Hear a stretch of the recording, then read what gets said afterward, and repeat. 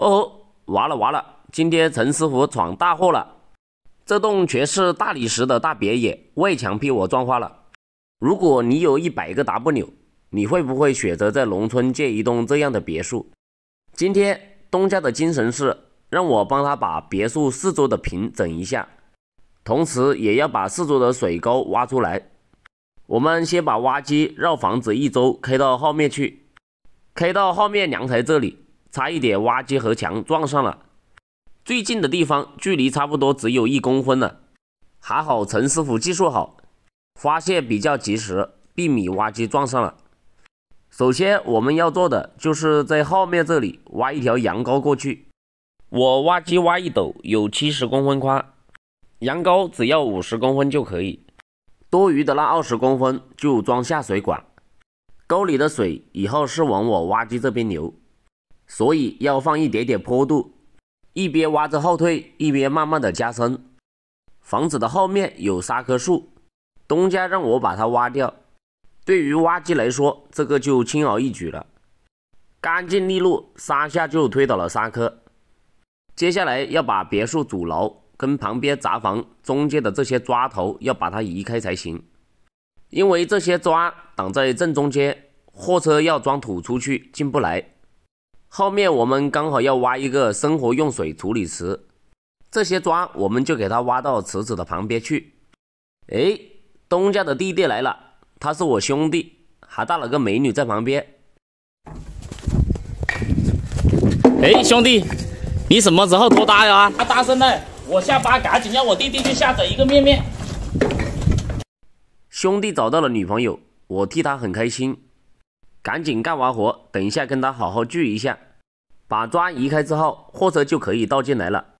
现在把沟里面清出来的土装上车，刚好1车就把这堆土装完了。这些土就拉在别墅的前面，以后留着种绿化用。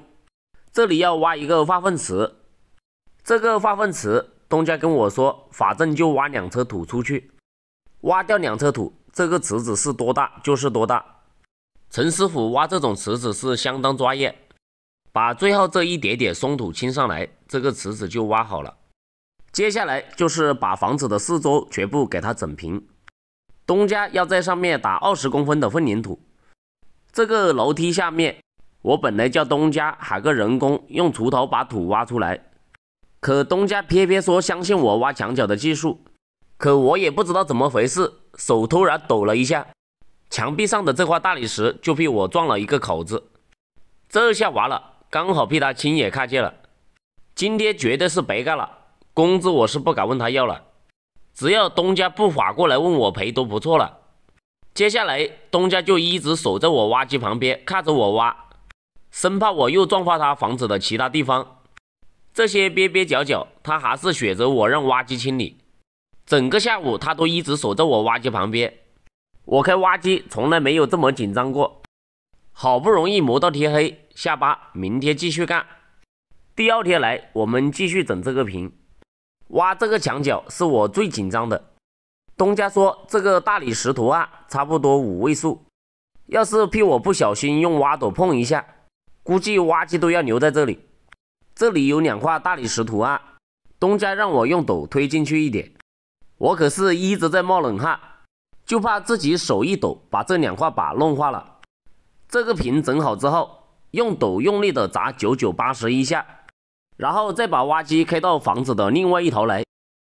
东家自己把地上的砖解在挖斗里面，等一下货车要从这边进来装土，要把这些砖全部移开才行。才解了1斗，东家就不解了，他让我自己下来解。地上就只有几个红砖了，他还要我从挖机上面下来。你们说这个东家是有多懒？这里有一个好大的轮胎，趁东家不注意，我把轮胎装到货车上面，再挖点土上去把轮胎盖住，等下班后再开挖机去倒土场把轮胎挖出来，然后这个大轮胎就是我的了。嘿嘿，我真的是太聪明了。最后再把汽车压的轮子印扫一扫，今天这个活就干完了。因为把东家别墅的大理石撞坏了，我工资都不敢问他要，直接就把挖机开回家了。给大家对比一下，这是没挖钱的样子。这是挖好后的样子，哎，就很棒。哦，陈师傅开挖机，只开腊挖机。今天我在这里干活，看到一个老爷爷在这么冷的天气下还在地里挖土，我想帮他，先跟大爷说一声：你挖就挖不啦？就挖结果你挖好到不啦？啊？我看你会挖过这个啦？你有挖过，你没挖的？你没挖的啊？记得吧？大爷刚开始是拒绝不要我帮助，最后被我的真诚打动了。我要大爷别挖了，我立马把挖机开下来给他挖土。这一块土前面被大爷挖了一部分，后面也挖了一点点，中间还有2/3的土没有挖。整块土地长满了一种像蒲公英那样的茅草，生命力很强，长得比人还高。如果不把根挖出来，每年这块土地都会长满这种草。只要有这种草的存在，它长得太高就会把阳光挡住，这块土地就种不了其他庄稼。所以这次大爷狠了心，打算用锄头一锄一锄的把这些根全部挖出来。他挖了几天才挖了那么一点点。这些根他今天遇到了我今天要把这块土地全部挖一片，把这些根挖断，然后把它爬出来。大爷就只要把根解出来就行了。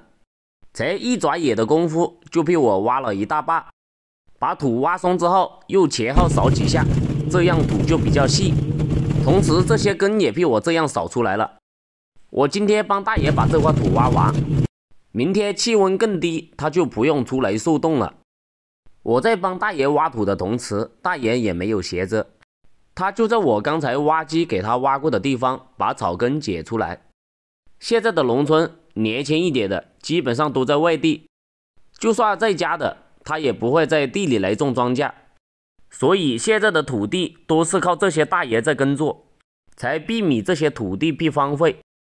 你看我挖机面前的这些根，全是那些茅草的根，被大爷用锄头挖出来了这么多，可想而知这么一点点土他挖了多少天。最后把我挖机压过的地方挖松，这块土地就挖好了。我下挖机问大爷，看旁边他还有没有其他土地要挖的。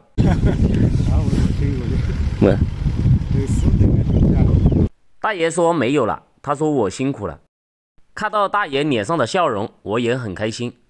给大家对比一下，这是土没挖前的样子，这是陈师傅挖过后的样子。今天又做了一件好事，生活又是多姿多彩的一天。觉得陈师傅做得对的，给我点个关注，点个赞，谢谢。